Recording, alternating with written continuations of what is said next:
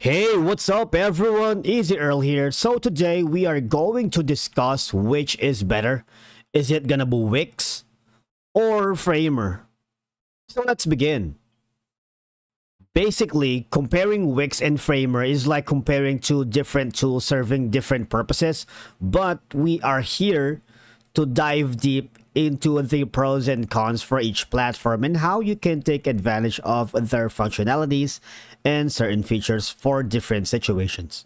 Alright, so moving forward, if you have watched some of our videos in our channel about comparison between Wix, Adobe Portfolio, Adobe Dreamweaver, Wix to Blogger, Wix to Elementor, Wix to Blue Hosting, so we suggest you might want to check on that because Wix is incredibly user-friendly, featuring a drag and drop interface that allows users with no coding experience to create a professionally looking website easily.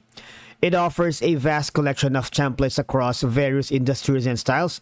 Now, these templates are customizable, allowing users to personalize their websites according to their needs.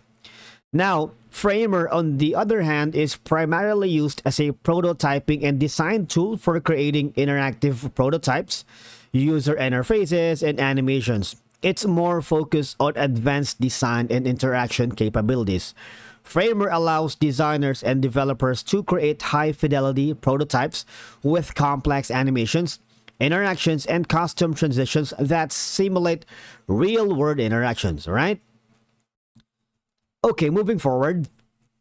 Wix provides extensive design flexibility. You can customize layouts, fonts, colors, and more, giving you a high level of control over the appearance of your site. Wix has an app market that offers numerous apps and integrations for additional functionalities such as e-commerce, bookings, forms, analytics, and more. Now, these apps can enhance your website's capabilities. Also, Framer supports code-based design, enabling designers to use JavaScript to create custom interactions and animations. Now, this can be beneficial for those coding skills looking for more control over design elements. Framer offers collaboration features that allow teams to work together on prototypes and share designs for feedback and iteration, okay? Time and time again, both platforms are not perfect because while Wix offers a lot of design flexibility for users seeking highly specialized or intricate design modifications, it might have limitations, and advanced users might find certain customization options restrictive compared to more open platforms. Although Wix has a vast array of templates, once you have chosen a template and started building your site, it can be challenging to switch to a different template without rebuilding a significant portion of your website. Additionally, the templates can sometimes feel a bit rigid in terms of layout. Now, Framer has a steeper learning curve compared to some other design tools due to its advanced functionalities and code-based approach. I'm using Framer and Wix. Now, it might require time for beginners to become proficient. So I know this because I'm using Framer as well.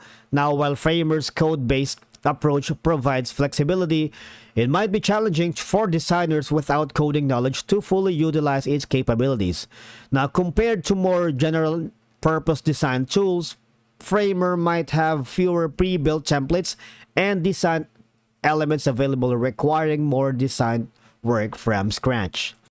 Now, while Wix offers e-commerce functionalities, it might not be as robust or customizable compared to dedicated e-commerce platforms like Shopify or WooCommerce, and this might be limiting for businesses with extensive online selling needs.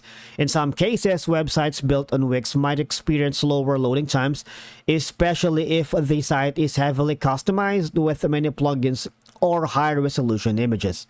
Now, in terms of designing complex and highly interactive prototypes in Framer, it sometimes affects performances, especially on less powerful devices, so you might want to consider that before choosing Framer, right? It's also primarily focused on prototyping and might not be the ideal tool for every design-related task, such as creating marketing materials or static graphics. Now, If you ask me, my honest verdict is that if you want to build a website without technical expertise, I believe Wix is a better choice. I've been using it for quite some time, and you know what? It's really easy, right? The platform is intuitive, user friendly, but in terms of complexity, now if you are focused on creating advanced interactive prototypes for complex design, Framer might be more suitable. All right. So if you want more information about Framer, I suggest you go here at their website, framer.com, right, to gain more information so you can, make an informed decision on which these platforms you are going to use for your specific needs, websites, or businesses. And ultimately, choosing between Wix and Framer depends on your specific needs because we believe both tools excel in their respective areas. So the choice ultimately depends on your goals and the specific requirements of your project, building a website, Wix, or creating advanced interactive prototypes, which is Framer. And that's it for today's video, guys. Thank you so much for watching. We will see you again in our next video.